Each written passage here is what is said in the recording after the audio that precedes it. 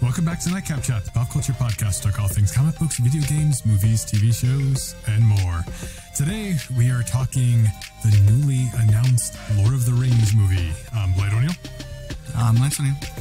And of course, before we dive into it, just want to thank everyone for taking the time to like, share, and subscribe. Nightcap Chat, tell your friends about it. Really appreciate your support. And Lance is just dropping things in the Nightcap Chat studio. He's holding my boomerang. All right. Yes. You haven't recorded in the studio for a while, and you already can't use the microphone. Well, I'm just not. It's just got to get reacclimated to being in the studio. So we have a special guest here with us today. He is not only a teacher who taught both of us, he is also our father. He's taught history and a lot of Lord of the Rings stuff. Introducing. I'm Michael O'Neill. Yes, and I did teach 2 semesters of J.R.R. Tolkien, not just Lord of the Rings, but the Silmarillion as well. And I am an anthropologist. And I read Lord of the Rings 47 times, but it's been a while. It's been a few years.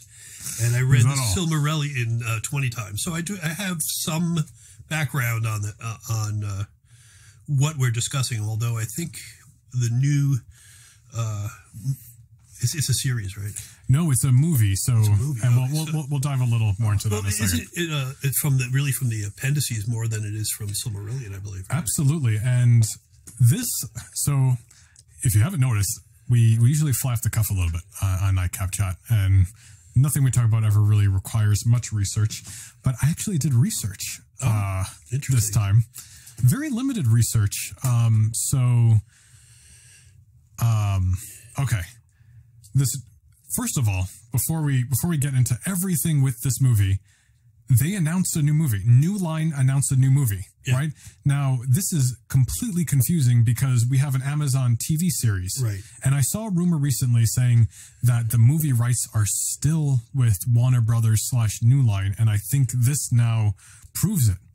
So, crazy things happening here. This newly announced movie, which is animated, it's going to be an anime-style... I wasn't aware of that. It's going to be an anime-style movie, which takes place in the continuity of the Peter Jackson films, and Peter Jackson is consulting just to kind of keep everything. It's going to be directed by the guy who did Ghost in the Shell. Right, really, I saw that, and that was really well done for a low-budget film. They really did a great job with that. So. No, the anime. Oh, the anime. The anime that it was based. I actually have those and haven't watched them yet. Oh, they're really good. They're really good. Okay, and we brought up Ghost in the Shell a couple of episodes, or was that one episode ago? I don't even know. Everything's I love that whole storyline. That's great stuff. It is great. I think it was 2 episodes ago. What was last episode? I don't remember.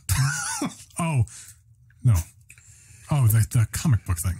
Oh, right, the 9.8. Yeah. What are we thinking? It's the most expensive episode of Nightcap Chat. How could we forget? Oh, that episode of Nightcap Chat cost just under $300. So, we haven't, one thing I noticed, we haven't even mentioned the name of the movie. So, yes, it's Lord of the Rings, War of the Rohirrim. Okay, yes, I can't shut up about Lord of the Rings, and I'm trying not to go off on a rant. Tangent. I have a tendency to do that myself. So, I just want to pull myself back for a second. This is going to take place within the continuity of the Peter Jackson films, which is cool. It's confusing, though, I think, for the general audience because we have something coming from Amazon that has nothing to do with anything. So that, to me, makes the Amazon series a lot less appealing if we're going to have all of these great animated films that take place. Because, Tolkien has all kinds of lores in the appendices, and obviously that's where this stems from. It's amazing to me that what they chose. Believe me, I'm thrilled that this is coming out. On the other hand, I just have to say, for my own prejudice, that if they had to pick a topic, picking the middlemen is not my favorite topic. Not even to use the Numenarians or the Dunedain. So if you're going to use men, you go from the Edain, not from the middlemen. And, Aragorn actually mentions in Lord of the Rings that the writers of Rohan, the Rohirrim, are more closely related to the Bardings and the Bjornings. Yeah. So they're the middlemen, but they're really cool history. Yes. So don't get me wrong. It's just if I'm going to pick a genre within Lord of the Rings, it wouldn't be my first choice. But if they're doing that with the idea of going and hitting other things along the way, yeah, you have to start with that, because if you did it later, it might not be as fun. But there's some really cool stuff in their history, and there's really cool stuff that they're going to be filming. Yes, and I think we said perfectly. Like, it's not the most interesting thing we could have ever gotten, but to me, that's a potentially very exciting pick, because even if they can do well enough with this, it's less exciting down the road if they have more exciting things planned. So you don't want to start with, you know, the Infinity Gauntlet when you're going to go right into, I don't know, Captain Marvel. Yeah. And for those of you who, when we're saying Rohirrim, we're talking about the writers of Rohan. Yeah. For those of you who watched the movie or read the books and maybe didn't delve as much into the appendices, what do you know about before they were even in Rohan? Because Rohan itself was part of Gondor. So this movie is going to follow the adventures of Helm Hammerhand. No, I understand that, but what do you know about them even before that? Because they fought in the wars. These people fought in the wars against Angmar, the Witch King, and one of the people that the kings are descended from, it was actually a king, but they didn't have Rohan at the time, actually slayed the dragon Scatha, which was the last dragon besides Smaug. Okay. And then they had a falling out with the dwarves because the dwarves wanted the treasure. He took the treasure because he killed the dragon, and he just, to slap them in the face, sent them with the teeth of Scatha. Wow. And that's why, the only reason why I'm talking about that is because it shows you why they have this not such a friendly relationship with dwarves. They also not a very friendly relationship with elves. And I'm not 100% sure, but they're very near Mirkwood, and even in some of their battles, the elves actually helped them. They sent out a mist in one of their battles and actually helped them. Helm specifically? Not Helm. It was this was later. But, as far as, too, it's interesting even where Helm comes from, because when Earl the Young, it's mentioned, too, in Lord of the Rings, Earl the Young was asked to fight for Gondor in a battle, and because they had fought in the older wars. And he didn't even expect them to say yes, and they said yes. This young king, who is considered the first king of Rohan, goes down and fights for them, and he dies in the battle. And because of what they did for them, he gives them Rohan. He gives them that land. Okay. Yeah. And the second, and just the only reason I want to mention this the next two kings are interesting, because the second king then is Brago. Yes. Who Aragorn's horse is named. And when he met, if you remember, if anyone was wondering why he says to the horse, Brago, you have a kingly name, the second king of Gondor. Yeah. His son, Balder, goes and he says he's going to take the paths of the dead. He wanted to find the treasures and things of the paths of the dead, never returns. And in the book, when Aragorn and Legolas and Gimli and the Dunedain, the 40 Dunedain that are with him, go in, they see his armor there and his skeleton, and that he had been scratching at the walls or whatever. So those guys are an interesting. So now we get to Helm. Helm is the 9th king in that line from Earl the Young. Yep. And I have a little cheat sheet here. I have a dictionary of Tolkien that David Day published, and there's a little short passage about Helm. He was born in 2691 of the Third Age, and he was the 9th king of Rohan. He ruled for 17 years. Well, there was a lot of confrontation in his during the time of his realm, and that's why his kingship was so short. It's interesting too what a badass this guy is. Here's a guy that, there was another group who were the Dunlingers, who he had they had a rough relationship, and they were over toward the area, I think that was Isengard, in that area they were, and one of the kings there, and his name was Wolf, right? Wolf comes to him, and he wants him to. He wants his son to marry Helm's daughter, and he actually comes to Meduseld to ask him that, and basically Helm's like, get the heck out of here, and he actually takes him outside and he punches him in the face and kills him. Wow. And that starts this war between them. And then we get I forgot who backs them up, but they end up at what's called at that time the Hornburg. And you actually in Lord of the Rings itself, it's mentioned as the Hornburg a couple of times, because I believe it's the I don't know if it's Theoden or Gandalf who says that the Hornburg has never fallen as long as men defended it, and it's called Helm's Deep. But the mentioning was because that was even prior to it being called Helm's Deep. I mean, even in the movies, when he's in the movie specifically for more general audience purposes, if you watch the extended version, he does refer to it, I think, more than once, but he says to Saruman, you know, even as they lay dead against the gates of the Hornburg are avenged. You know, we're specifically referring to Helm's Deep. But the whole battle that's being referred to right here, where Helm Hammerhand and the Rohirrim fight the Dunelending. I don't know if that's the plural of that. It's the long winter, which I know people are going to be like, oh, Game of Thrones. Well, the long winter too includes the fact that the Dunelendings had taken Meduseld. And so now they're also killing people in the fields, the farmers and everything, and there's a hard winter, and Helm and his men are held up in the Hornburg, and them assailing the Dunelendings they kill Helm's son. And now that they're in there, they said that Helm begins to wither. Like, you know, and just imagine there's like, here's a guy who gets gaunt and withered, but yet he would blow his horn at night and then go out into the camps of the Dunlenders and kill Dunlenders with his bare hands. This is a guy who's like a shadow of himself. And it's interesting too, because there's a character in the movie that they leave out from the book. Is another marshal that is who actually Gandalf goes out to find him, and when he helps attack at Helm's Deep, he comes with him, and it was one of the other marshals of the and now his name escapes me. He went out to find him, but when they mention this guy, they say in him Helm the Hammerhand was said to have you know, been like reborn, like in that, and I can't believe I can't think of his name. But it's a really interesting character, and it just shows you too when you read these things about how strong Helm was, you know, and you know, it's pretty amazing stuff. So if you watch the movie, there is a reference to Helm Hammerhand, and like he talks about his horn being blown one final time. So in the Peter Jackson books, Tolkien's very descriptive, so I have to go back and see what the description of this horn is. But Gimli goes to blow it, and this thing is gigantic.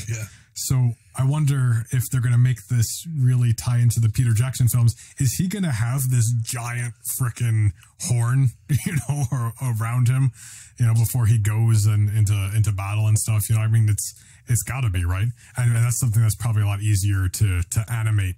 I think that's the big thing about the film is that if you're going to do it and it's an animation, you really don't have to worry about like, are they going to take the time to redo this the right way? Like, it's going to be done the right way. Like, why would you take time to make something new, right? There's no excuse to make Helm's Deep look any different than it was in the film, right? Yeah. So it should be besides newer, maybe. Right. But it just, it all should look how it did. Everything should look how it should. It shouldn't be like, oh, well, we had for movie constraints, you know, it's an animation. So everything should look great. 100%. The actors should be good. You know, there should be no excuse really. And I also feel like, going off on a side note, I feel like they're rushed. They said that they're, what was the verbiage that they use? They're fast tracking it. So, all right. So they're fast tracking it. So they're rushing it. So they're somewhat rushing it, which can worry you. But to me, that just sounds like, we want to put this out before Amazon gets their stuff out because we're worried that Amazon's not going to do well. Yes. So at least people that are interested in the Amazon, they might watch this first and then they'll watch the Amazon thing and be like, no, I'm going to stick, but I'll still stick with the other stuff. Whereas if Amazon bombed, they'll be like, oh, New Line. Yeah, whatever. I just don't feel like, You know what I mean? People might get upset and not even try it. That's a good point. Because I am worried about the Amazon series. We haven't heard a lot, and they've put a lot of money on this line. I don't really have faith in it just because I feel like they're going to make stuff up. Yeah, to me, it's a money grab. That's what it seems like. They're going for it as a money grab. That's a big risk for a money grab. Well, when you're worth billions and billions of dollars, it's, you know. I guess that's the perks of being part of Amazon, right? I don't know. We don't know anything about it, really, besides that it takes place in the Second Age. And some of the cast members, we don't know who's playing who. You know, with this one, I mean, granted, this is decades and decades before the Peter Jackson Lord of the Rings trilogy. Right. So as far as returning cast members, especially for these Rohirrim and stuff, I mean, there's only so many people who are alive, let alone have to do with the story.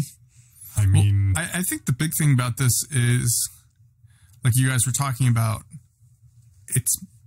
has potential to lead into other things. And other storylines coming off of it, kind of like a Marvel thing where like you have Iron Man and you do your Thor movie and then, you know, maybe you do like a big Avengers kind of a thing. You know what I mean? I mean, to me, the most exciting thing is you're doing this like an anime style animation and you don't have to worry about how things translate to live action. You can do like a multi-movie Silmarillion. Right. And focus on different parts of the stories. You can definitely produce these things quicker. You're the acting is all voice, and it's about getting. I mean, you're saving yourself a fortune in just trying to do all the special effects and time constraints. Yeah. So you can put that out, because if they're going to do the Silmarillion correctly, I don't see them doing it. Maybe as a Silmarillion, maybe there's a Silmarillion and then like colon. This is Beren and Luthien, right? Or 100%. Or the story of Turin. That's or more those exciting, kind of things. I think I almost feel like the introductory parts of the Silmarillion, you do the way Lord of the Rings opens. The way they did that, where they explain the battles and these things happen. Mean like the creation of Middle Earth? Right, the whole creation. In the beginning, there was Ur the One, who in Arda was called, Sure. And then, show how the powerful beings who come down, Manwë and these other beings, and get into, and maybe spend 5 minutes on the creation of the earth and the tumult between them and Melkor in the beginning. And then you start getting into, you have to start, I guess, with the coming of man, I think, at that point. The coming of the elves. And then have stuff with the elves. And so you can introduce the Silmarils and those kind of things. Yeah. And I don't know if you do that first, or because this doesn't have to be, especially since they're doing something that's only maybe a few hundred years before Lord of the Rings. So it shows you that if they're doing this first, this doesn't have to be in order. Oh, no, absolutely. So I think it's a matter of, you're doing the Rohirrim first, because like we said, if you did them later, they would be anticlimactic maybe, even though it's really interesting and good stuff. So I think you almost follow what can be more magnificent than the prior ones. Where, does Beren and Luthien come before or after Turin, and Hurin, those things, the sons of Hurin, and those chapters. Where do you do them? Some of them in sync, so that, you do things like the fall of Gondolin and those kind of things, I think you just have to break it down and see what is going to be the most digestible and what would catch, what would be the easiest for an audience to consume. And then you can always go back, kind of like what you did with Star Wars, right? They did because you just used like two different, verbs, using eating, starving, eating, digesting. Because like in Star Wars, right? You do episode 4, 5, and 6, and then you go back and you tell the story of Darth Vader and him growing up. So I feel like if and then we jump back, and then you jump back, and then you can jump forward or whatever. So I feel like spin-offs. It wouldn't be a big deal if you did the Silmarillion at certain points. If it makes sense to get an audience, like if certain things you're like, I don't know if this is gonna do well or might be a little confusing. Maybe you just do it after, you would do it after you would do other things. Does that make sense? Yeah, I mean, well, look at here's another great example. I think is the Marvel Cinematic Universe. They were going in order, but they weren't afraid to be like, oh yeah, Captain Marvel was here in the 90s. Okay. Captain America was World War II. Like everything was very clear cut, Right. Like it's just the order of consumption doesn't have to be chronological. Yeah. The only thing that's hard with that though is because like when you're watching that, you understand it's from a certain era because it's in our world. Yeah. Whereas in Lord of the Rings, you're going to be like, oh, there's grass and there's trees. Like it's no different than, you know what I mean? You're not like, oh, look at those cars that are in the. That's fair. So it'd be kind of hard for that, I think. From jumping here and there. That's fair. Then, I don't care if the Silmarillion's all done like across 5 movies. Let's say some kind of first movie introduced the creation of Middle Earth and the Silmarils and stuff. Do a Beren and Luthien movie, do a Fall of Gondolin movie, Children of Hurin. Yeah, I think when the Silmarils are involved, I think those have to perhaps have some kind of order so you know what you're dealing with. But those are like the Infinity Stones of the Silmarillion, right? Well, at least introduce them and where they came from first in an earlier film, where how they're created by Fëanor, from the trees of Valinor, and so at least you know what you're dealing with in later times, and even maybe the curse upon the sons of Fëanor and the oath of the sons, so you get an idea of what they are when everybody's fighting over them and going for them later. So I think those things can now be in a different order once they've been established what they are. Yeah. I also hope it doesn't hurt them that like people might be like, oh, they have strong, powerful rocks, just like the Marvel universe did. They're just copying them like that. I didn't know it. Obviously, it happened way before. Yeah. Technically, right? They're ripping off the Infinity. But there's some dumb people that are saying they're ripping. Right. He creates the Silmarils probably in the 1920s. Or if not before. It's inevitable, though. But I like the point you made before that because they already introduced doing prequels and going out of timelines with the Star Wars movies, that people wouldn't be put out by that. They can follow that because they know they're already used to that. So you don't have to necessarily go sequentially. And I think also, too, when you're going to start a movie, you're going to put a date and the age. I think that in itself might have to be part of, to be in context, to have the first age, second age, third age, so that stay with a certain age at one time and still you can move around. And you're gonna have to roll with like cheap exposition. Even Lord of the Rings was doing it to keep the movies within 4 hours. Like we would pause and like Galadriel will tell us what's happening. Like, okay, just so you can remember, the power of the enemy is growing. Sauron's going to use his puppet Saruman to enslave Rohan. This is where we're at. But you have these anchor characters who can be all kinds of places. Like you can have Galadriel, a very young Galadriel, or a very young Gandalf, and people are going to understand that. And you just made a great point. And one of those things that there's going to be at the end of this movie, at the end of War of the Rohirrim, is going to be the introduction of Saruman. Oh, I just got chills. Because right after the battle for the Hornburg, and they retake Meduseld, Saruman shows up and he lifts Rohan, that you're so brave and bold and whatever. And the king of Gondor actually had finally shown up because they defeated. They didn't show up right away because they were in a battle with the Corsairs and they couldn't come to their rescue. Until once they did, they showed up in time for the end of the battle. And then Saruman's there and he's giving all this stuff. So the king of Rohan himself, not the Rohirrim, he gives Isengard at that time to Saruman. Wow. Right after those battles. So it's going to be that. You're gonna try to go for the job. Are you kidding me? That would be it. Well, I think you need those anchors. You need to figure out something. Helm is an important character, mm-hmm. and Rohan's important people, and it's a good introductory people. But if you have to finish that up with that tie-in that lets everybody, it makes it seem so much more familiar for people who have seen it now, and they're like, oh, I know him. It's now here's Saruman, and then you get that context of how long he's been around and how long he's been in Isengard, and I mean, in the extended versions, I watched in passing the Two Towers and Return of the King before recording this, and when they put back in the death of Saruman into Return of the King, he has a whole conversation with Theoden and talks about, can we not take counsel together as we once did, my old friends? That is out of can the we book. not have That peace, part is actually you and out I? of the book. But there's an implied long-term relationship with Rohan and Saruman. So, I mean, to me, like, you have to do it, and that really helps anchor where this is in the timeline. Yeah, oh, here's Saruman, he's a good guy. Even at the time, like,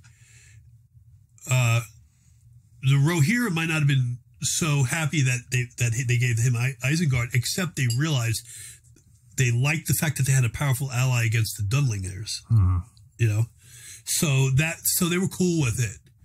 But I think they also felt it should have been theirs, because I think it was part of their realm at one time. These Dunlingers, are those like the cavemen looking people that he sent? Interesting. So that really ties it. The hillmen, not the cavemen, because there is a caveman type of people, the Pugilmen that they leave out of the movies that the Rohirrim encounter later on their way to help Gondor, which is a whole other thing. And I know nobody probably wants to hear about it because it's not in the movies, but they were interesting people. Well, he said the horsemen took Bonberry Gon, the guy's name, was the king of the Pugil people, they called them, and the description of them was like a very caveman-like kind of people. One thing I was just thinking about that's going to be interesting is that Peter Jackson's doing it, and they said they want it to be similar, everything similar to like the Lord of the Rings films, if they correlate.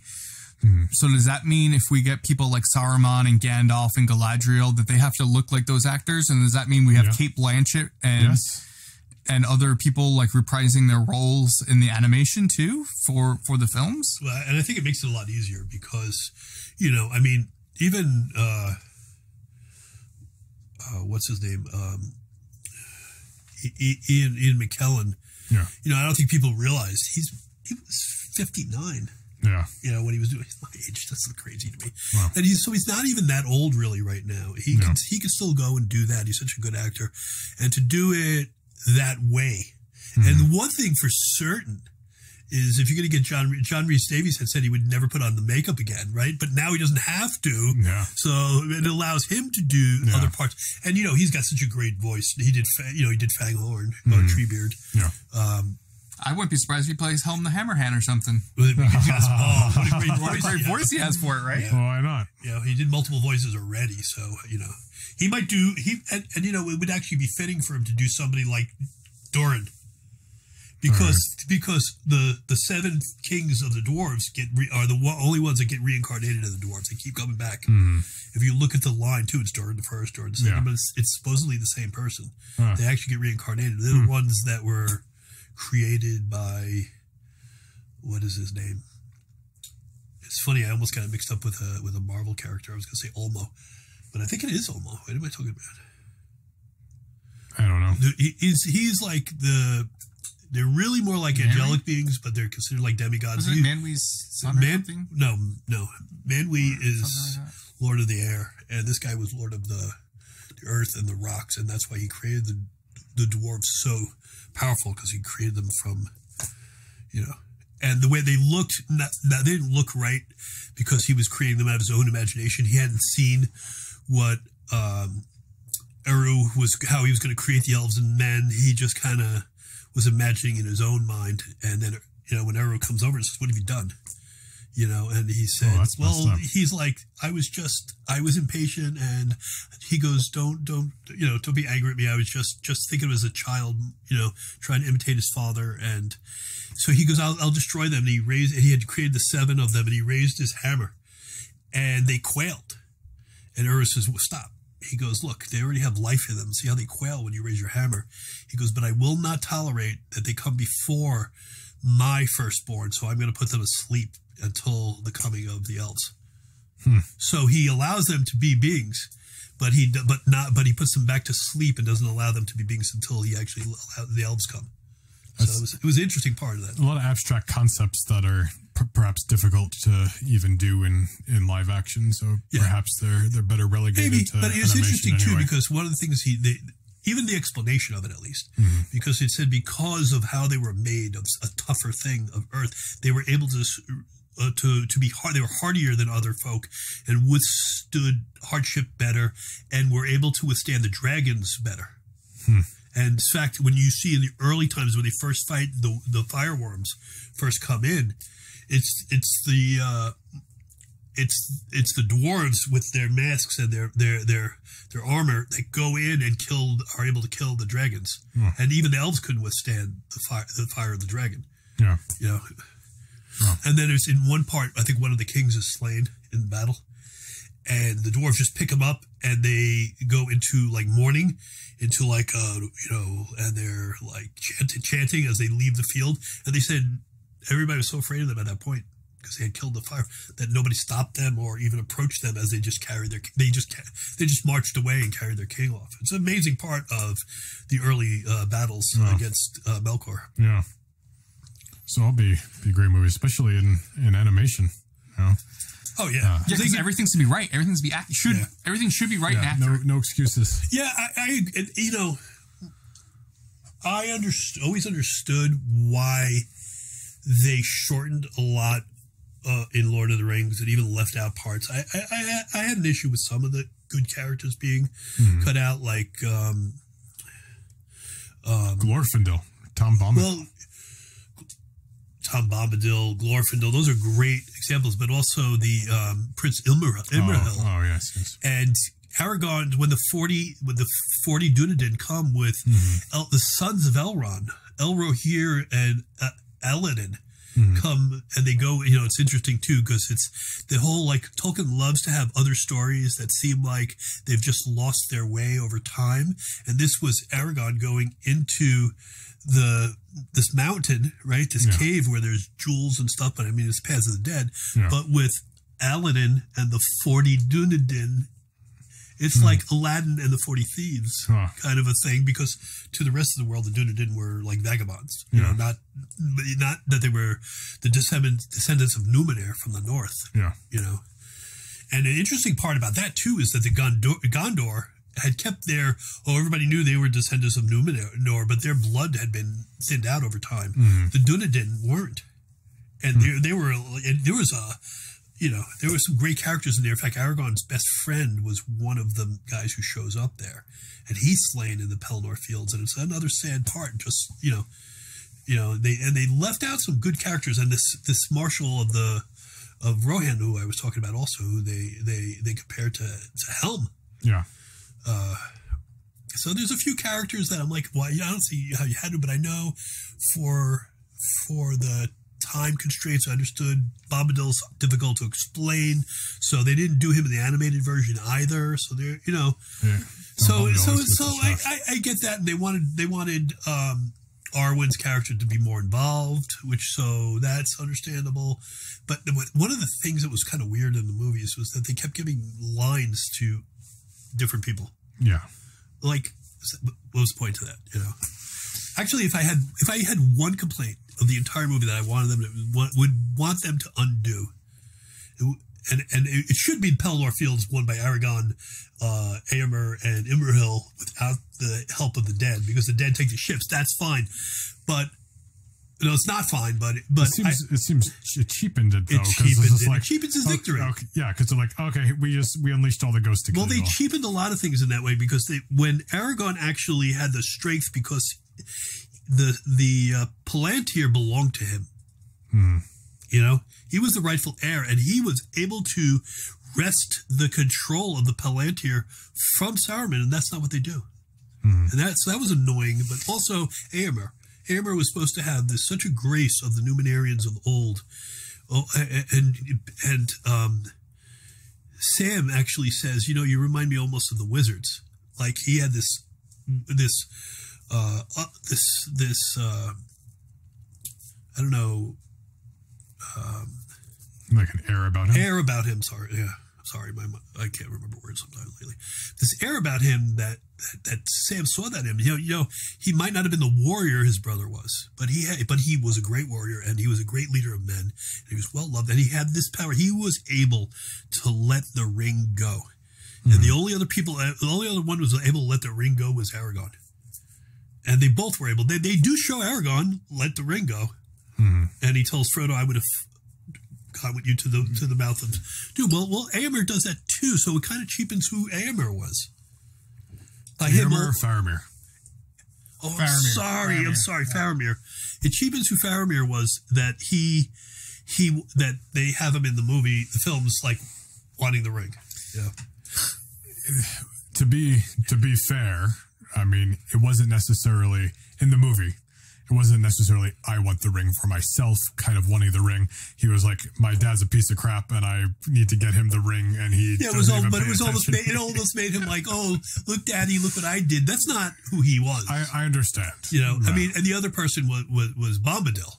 Yes. Who was able to, like, even make the ring disappear and make it come back. And he put it on and left. Yeah, and he put it on, didn't disappear, and he left. And so, I get it's great because nobody has been able to explain well who Bombadil really is. Right. Anyway, how about? I have a better explanation for Goldberry than I do for Bombadil. What do you mean? Well, but she's called the River Daughter. Okay. So to me, I believe not from the god who runs the oceans, but the one who runs the rivers. Okay. I can just think she's simply that. She's simply his daughter. I mean, you don't have to explain anything. No, but who is Bombadil? Doesn't matter. You know, because he had a personality like Tulkas, but obviously he's not Tulkas. But I think I don't understand why everybody. Yes, I know. I always say that. I don't understand why everyone's so worried about explaining it. There's nothing to explain. Just do it and let people talk about like what is. Well, this? I agree. I love that. Okay, so I got a crazy idea.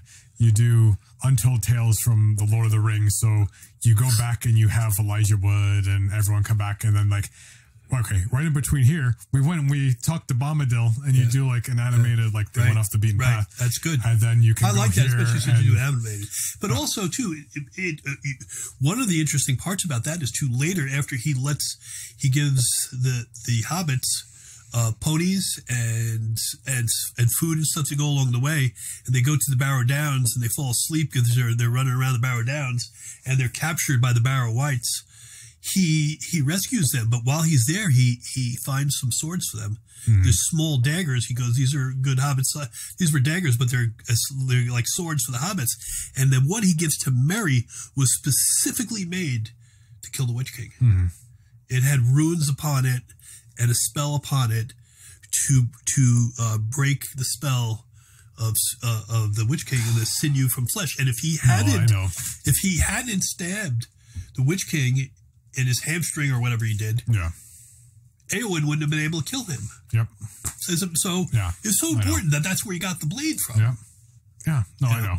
That was something else really good. Like Aragorn's like, here's some swords, and that was kind of I was like, where'd you get those? Yeah. No, it doesn't even matter. But I mean, they kind of at Weathertop or something, right? Yeah, it was at Weathertop. They did it at Weathertop. All they had was firebrands. They took sticks out of the fire to try to ward off a few of the dark the Black Riders. But they do kind of explain it in the movie because when he stabs him, the blade disappears, right? And it hurts his hand because when Merry goes to stab him, Merry gets hurt. Yeah, and the blade arm goes numb. His arm goes numb, and I'm pretty sure the blade disappears when he stabs him. Now, am I wrong though? Yeah, they leave out though the houses of the healing. It's relegated to just like the little B-roll sequence. Yeah, between they do it. Faramir and Éowyn, right? They do. Well, doesn't somebody grab a sponge and like Aragorn like rubs water on people and that's it? And then, then all of a sudden they hold hands. Yeah, and then like but he's supposed to have them get them Hemathelis. But how? You're at the climax of the thing. We're going to sit here and be like, There's an interesting part of that was Aragorn first shows up and then all of a sudden, which was weird even in the book, that then he shows up with his flag and then all of a sudden he's trying to be some ranger. But then he goes in and he goes to the house of healing and starts healing somebody. And just before that, there's one maiden maid, I should say, is an older woman, who's in the house of the healing. And she says, if only there were a true king in Gondor, because they said of old, the hands of the king are the hands of the healer, and therefore the rightful king would be known. Mm-hmm. And Gandalf says to her, your words may long be remembered. And I think that he actually sends for Aragorn. And Aragorn comes and he makes sure they get some athletes, and he starts going around and he starts healing. And even the smell in the room makes everybody refreshed. Of putting the what they called king's foil. Mm-hmm. You know, it's funny because Sam never called it that earlier on when he got asked to make it of Athos. I don't believe he did in the book, but they called it king's foil. Oh, it's, you know, and so and he goes around healing people, mm-hmm. and including Eowyn mm-hmm. and Faramir. Yeah. So, and it's an important part of showing it. Oh, yeah, he is the rightful heir. Yep. You know. Yeah, I mean, there's a lot to jam. I mean, Return of the King, especially, has a lot jammed in there. And to go with your idea of, you know, getting everyone back, you know, the hobbits and stuff to redo those parts. Yeah. The good thing is it shouldn't cost too much because their careers haven't gone anywhere since then. Oh, so especially Elijah. No, I think he's the only one who's kind of. No, did I think some things. Was it Mary? Mary was in Lost. Lost. The Lost. What has he done episodes? since Lost? Nothing. I don't know. That at least was an extended thing, right?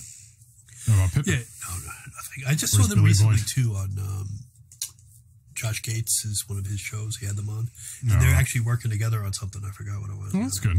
Yeah, Mary and Pippin. Yeah. Yeah. Elijah Wood's done a lot of things. A lot of things are just like they bombed. You know what I mean? Like there's a lot of things I remember him being in, and there was like that didn't do that well. Even when Sin City wasn't that good. You know? No, I think Sin City's underrated. The first one, anyway. I haven't seen the new one, but like I'd watch that movie all the time. I think it almost came out too soon. I think it would have been more widely. I think it would have been better received now if it had come out better than at the time it came out, because of the type of genre and stuff. I think that kind of thing is more in now than it was then. You know, I think the fact that they even got people to go is because they had a good cast. Yeah, but I think it would have done better now. Yeah, I mean, you know, you have things like even like The Witcher and those kind of. You know, there's a lot more of that kind of stuff going on now, and to have cannibals or whatever, you know, with all the zombie things out now, that I think it would have been bigger now. Yeah, and they shouldn't have waited so long to do a sequel too, because it was just way too much time in between. But people want, you know, a Marvel Cinematic Universe. You know, that's not Marvel, and obviously DC can't do it. So who's going to do it? I mean, Netflix is trying to do it with the Mark Miller universe, but they just canceled season 2 of Jupiter's Legacy. So like they can't even make things stick. And I don't know if it's because nobody's like taking the time to just like, oh, this didn't immediately work, I'm just gonna cancel it or reboot. Are we delving any more into what's coming out? What do we know? So I mean, that's all we know. This was unexpected. Yeah. It's going to follow Helm the Hammerhand's. Are we rooting at anything by telling too much already? Well, this is what we should expect, right? So, right. But I mean, like the outcomes and stuff. Maybe not go too far. I mean, we did mention some of them. Some of it we didn't mention intentionally. I didn't get into it. I mean, you want to see it adapted, you know, and you want to see it done right. You know, I think it's. I don't know. I think it's interesting. Because I can't even talk about the mounds of the kings behind Rohan without giving anything away. Yeah. I mean, I guess you understand what I'm talking about, right? I think so. Because I don't want to. Well, I don't want to say. Well, you can edit this out, right? Yes, I can. Well, you know, Helm dies as the last of his line because his son had already died. So his nephew becomes the next king, and they start a new mound, and that line comes Theoden. Gotcha. So, but it was interesting because remember Theoden talking about the white flowers symbol mine that grows into a five-sided white flower. Well, they said so much had grown on Helm's grave that it looked like snow. Wow. So, but but that's where that comes in context. So I was actually like, what is he talking about? I didn't even remember that part. Yeah. So I actually think they got that out of the appendices. Yeah. Talking about the symbol mind has always grown on the grave. But so there was these, and there weren't 9 because I think Jarl maybe was buried in Gondor, and the third son, Baldur, dies in the Past of the Dead, but then his younger brother becomes, I think it might be Alder, who becomes the 3rd king. And he's called the Old because he ended up being king for 75 years because he took the throne so young. But so that line is on one side behind wherever, and men is held, and then it started another line with that leads up to Theoden. Yeah. On the other side, because it came from his nephew, which is very English. You see a lot of stuff from his coming out of the British thing. Even when you see the descents of how he says they're related to the Bjornings and the people of Dale, because they say even among those people today, you still see some tall blonde people will be in there because they've mixed more with other races. But it almost seems to me like we were talking about the Norse and then the English and the French and these mixtures that all have Nordic blood, you know? Yeah. So, but in this line too, like when that happened, even with the houses of the Tudors, and when Queen Elizabeth I dies, her nephew becomes king. It's a new house, and it's a nephew, just like this. To be clear, we're talking about real life now. Yeah, King James I, right? And it becomes a new line. So anyway, and that's how you get New Line Cinemas. Oh boy! Wow, Lance, you always have to have another drink. Really brought that together there. So there's one thing I kind of want to touch on before we wrap this up, unless we make it an extended version. So I think I had to have mentioned this in passing at some point. I feel like I had to in some of the last 100 or so episodes of Nightcap Chat, the pop culture podcast. Oh my goodness, there is a net. Okay, that was distracting. Wow, you can't hold it together. There's just a gnat flying in the room. Come on.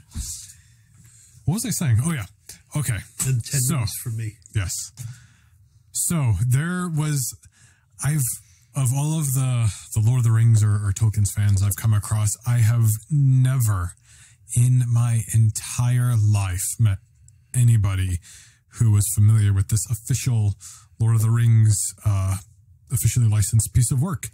And it's just so crazy to me. I just want to briefly talk about it for a second. There was an MS-DOS game back in the day that they did with Lord of the Rings, and there was a Two Towers sequel. Yeah. And like nobody has played it, but for the time, like it was an RPG, like ahead of its time. Yep. I've tried to port it. Like my goodness, I tried to play it on my my PS2, and I didn't have enough RAM because I had 2 whole RAM back then. What do you mean PS2? The computer was actually called a PS2 because it was because it had 2 RAM. It was like a big deal compared to like 640K. I was like so happy I had 2 RAM of memory in my computer, and it couldn't really run. This was a DOS game, and it couldn't really run. It would keep freezing. Did you ever play it? It was kind of cool. Yeah, I played it a little bit, but it was kind of. I didn't really get it because I was so young when you were a little, and it would scare me. I'm not even joking. Like there's certain parts I was like, oh my god. Okay, so what are you talking about that comes from this? That they made a. Like, you're just saying nobody knows about this game. Like nobody ever knows about it. I don't know. I've never, besides us, I never met anyone who's played it, just heard of it. I have no idea what you're talking amazing. About. The ring wraiths used to scare me when I was a little kid. Like when you were like Frodo and you're like walking around and then like the ring wraiths show up. It was scary because there was noise, right? Wasn't there like like it was freaky. Yeah. How old were you? 4? Probably. Yes. But I remember thinking, and you guys go. You get stuck at. Didn't you get stuck at the same part all the time? It was really hard. No, eventually, he beat it. He was the first one who got through it because there was a part where he got stuck. I don't know, was it in Moria or something? I feel like the game would freeze though sometimes. It would freeze sometimes because it just. That's the it would have helped a lot if I had one of these like 4 RAM computers instead. it took some creative liberties, and to be fair, like you could technically I think calculators do a lot more with than you. 4, right? Yes. You could do a lot of what you want because you could recruit people along the way. Like you didn't have to stick to the fellowship because you could recruit Bill the Pony. And then you know what else too is you also found out sometimes along the way that somebody wasn't so good. And then you went back from that spot and you did it, and this time you didn't pick them up.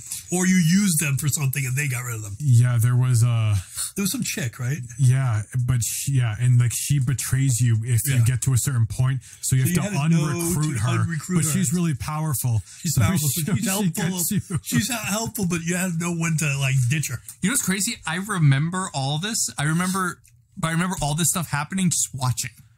Yeah. Isn't that weird? Like, I remember you guys going, she betrayed me. Well, I don't know if it was her or a different character because she had like a white hand, like medallion or like equipped to her. That was like a magical thing of the white hand.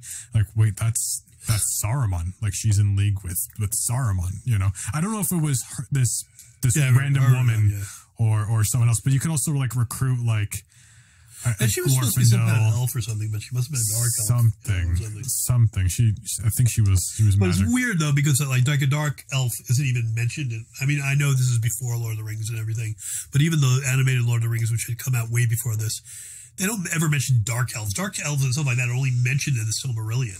Interesting. So whoever was making it had an understanding of the Silmarillion and those kind of things. So they included a character like that. Well, they had Radgast in it. And you could recruit him. Like he was one of the better characters to just keep around. Yep. I remember having him and Glorfindel, and I left Legolas, I think, behind. I think maybe not. Did Boromir?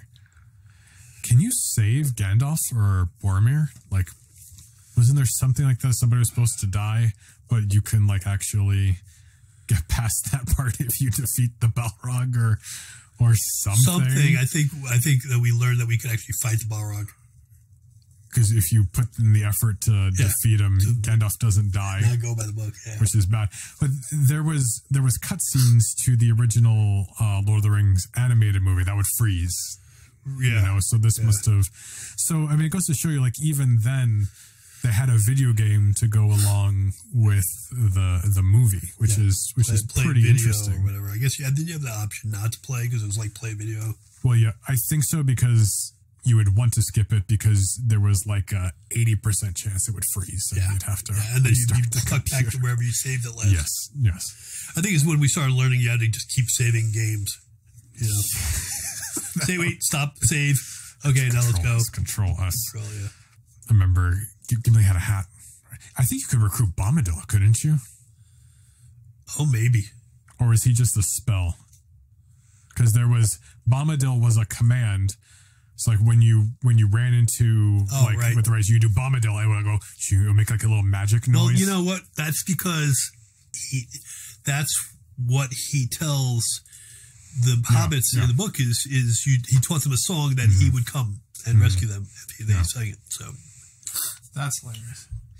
This needs, you know what's weird? Like that game, Lord of the Rings: The Third Age, and Lord of the Rings: War in the North. Those are three of like my favorite games ever, and they're RPGs. What was that game me and you played? It was The Third Age. And we just, it's so funny because I'm so conservative. We played this game for like a week. And we had fought the Witch King once and got our asses kicked. And then I was like... The Witch King? Sauron? The Eye of Sauron. Was that what it was? So then we go back all the way and start realizing, let's pick up everything we can from every level and get back. And we took our time and got everything and built everybody up so incredibly much that it made the end empty. And so... it's dramatic. We just kicked his ass in like no time. We didn't even get hurt. It was like we just built everybody was so overloaded with so much stuff. It was a good game. I don't know if it quite holds up as much. What I liked about it was we were able to take your time. Yes, and for me it was less stressful because it's not this action thing. It was about decisions, and I love that because it took us like a week. It made it an adventure. Mm-hmm. So I thought it was cool. I liked it. I know that's why I like turn-based fighting, because it's about strategy, not how fast you can do combinations and push A.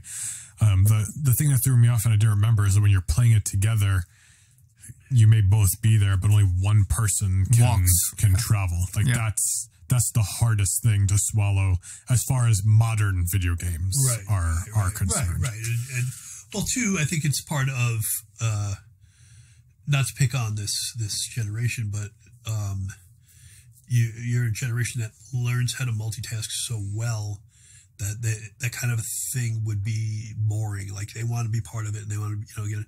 And I think it's not an insult. It's a compliment. This generation I found can multitask so incredibly well that they want to do so many other things at the same time. Nobody wants to be sitting back while the other guy's moving and waiting. Yes. Okay, now it's your turn, and now just make a decision on what kind of attack you're going to use. Yeah. So, but for me, I enjoyed it. It was like a game of chess. Perfect. It was perfect. It was like a game of chess. It absolutely is. So. And it was interesting, and it goes to show. I mean, like Lord of the Rings games has been around longer than people realize. I mean, sure, I'm talking slightly, but I mean, we're talking MS-DOS games. I mean, that's the original. Wolfenstein. The 80s probably. Yeah, and the Wolfenstein, that was definitely the 80s. A game like Lord of the Rings War in the North, that game was fun. Like it was super short, and it was like it was similar to the Third Age, where it's like it was a Lord of the Rings story, but it was like it was following the story, but of other people like helping in the background. And it really had nothing to do with like the Lord of the Rings kind of a thing. But it was kind of cool that like you would end up going to like you would go and the Fellowship just left. Oh my gosh. Just Rivendell, yeah. And Bilbo's sitting there and you can go up to Bilbo and talk to him. You're like, hey Bilbo, what's going on? And he's like, I really wish I had like these certain items to make whatever. And then like you go on, you do your journey, and then you can bring it back to him. And then if you give it to him, he gives you like this special thing that you can put into like one of your weapons, and it makes it like super strong. Yeah, but if you don't talk to him between like a certain level, like between like level 4 and level 5, you can't talk to him. You can't even get that mission. So like there's like you have to make sure you're going around taking your time to talk to everybody before you move on to the next thing. Some will kind of just like say the same dumb thing over again, but there was always people that would give you something that would help you out. Wow. But it was cool because you could go back or whatever. That part's fun. It's funny. You were talking about Wolfenstein. That in the beginning being called that, and later on, that was the same game as Duke Nukem. It really was the same game. Oh, yeah. It's like the 3D one. Yes. Yeah, the early one was kind of just a little bit of a junky game. Same thing with Doom. Like they were all that. Like that. That was the beginning of the first. So nauseous those games. Imagine, so you'd always have to you wanted to find everything, so you'd be running along the wall really fast, which is the same thing. And you'd see it at night when you're sleeping, and I would get sick even at night just seeing it in my head. It would literally get me nauseous because you didn't want to miss any thing behind a wall or a special entranceway or an item. Yep. So you go through every level, checking, just zooming down the thing, spamming spacebar. Oh my goodness! I'm actually getting sick thinking about it. Great. That was like 35 years ago. Nobody ever brings up those DOS games. So any Lord of the Rings fans out there listening, I just want to put that on your radar. If you can figure out a way to find Seal, it. Right? Seal Games. Was the company. Is that how it? Yeah, I don't know. Yeah, Seal. But I think those Seal games were like some of your other games, like the Word games. Word Rescue. Word Rescue and like Pinball. Yeah. What was that other one with the... You can get Word Rescue on Steam. Can you really? Yeah. Get out. What was that other one? Fribbles? Are you sure you can't get the Lord of the Rings game on Steam? No, I'm talking about. I'm not. I'm going to look it up right now. Yes. This Tribble. No. Fribble. No, Tribble is the Star Trek, right? Yeah, Fribble. Fribbles. This Fribble is orange with stripes. It has sunglasses and curly hair. Right? That's how it was. Yep. Oh my god. Right? Did that just trip you out? That's exactly how it's. How did I? I can't believe I even remember the name of it. that was the Rebels. exact. Yeah. It's funny. I thought about that a few months ago.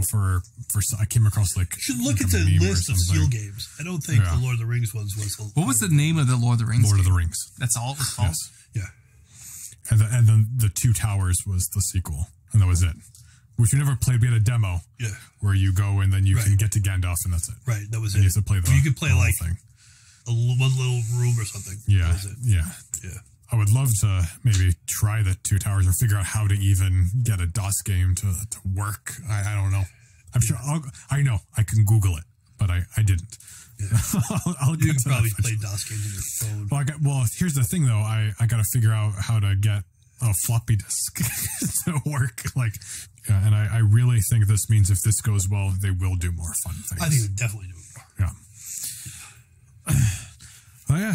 Well, it's on them to make do this one well, so that they can do better. The other ones, which will be even better. Exactly. Because the other stories are great. Yeah. And if you've never read the Silmarillion and you've read Lord of the Rings, or even if you haven't, read the Silmarillion. The first couple chapters are a little slow because it's all about the creation. The one thing about the Silmarillion was it should have been volumes. So it was published posthumously for Tolkien. So his sons Christopher and Michael really condensed it, which can make names and stuff confusing, but it makes it really exciting, and you're always something going on. It's really incredible stuff from ages way before when Lord of the Rings occurred. And you know what? Like if you're sitting there like, maybe I want to read it, I don't like reading. There's some great audiobooks. There are. Even on YouTube is available to the unabridged Silmarillion is on YouTube. You can listen to the whole thing. Well, even the other, I don't know if we call them spin-off books or whatever, like Children of Hurin. You can get the Children of Hurin book narrated by Christopher Lee. Oh, wow. Which, I mean, who doesn't want Christopher Lee? That was the best done, I think, of all the books. Oh my goodness! Like I have it. I haven't listened to it yet. I haven't even read it yet. I have all the editions over there on my bookshelf. But yeah, I mean, it's going to be good stuff. Not a lot to read to get ready for. Yeah. And that's what you said is a great idea, because the Children of Hurin is a couple of chapters in Silmarillion, and it's so it's not that it's expounded upon. It's expounded upon compared to Silmarillion, but it's actually Tolkien's writings, because Tolkien spent his entire life writing these things from a time of his childhood, and it wasn't even completed when he passed away in his 80s. So, it's just amazing stuff. If you're looking forward to this movie, if you think there's more movies to be had, let us know what you're most looking forward to on social media. We're at Nightcap Chat on Facebook, and you can let us know on Twitter too, but we don't use it too much. And Nightcap_chat on Instagram. And I'm Lance, and you can catch me on Twitch or Instagram and Twitter at Tales of Lance. But we appreciate you all taking the time to listen. We love you. Be safe, and we will catch you all next week. Have a good week. God bless you.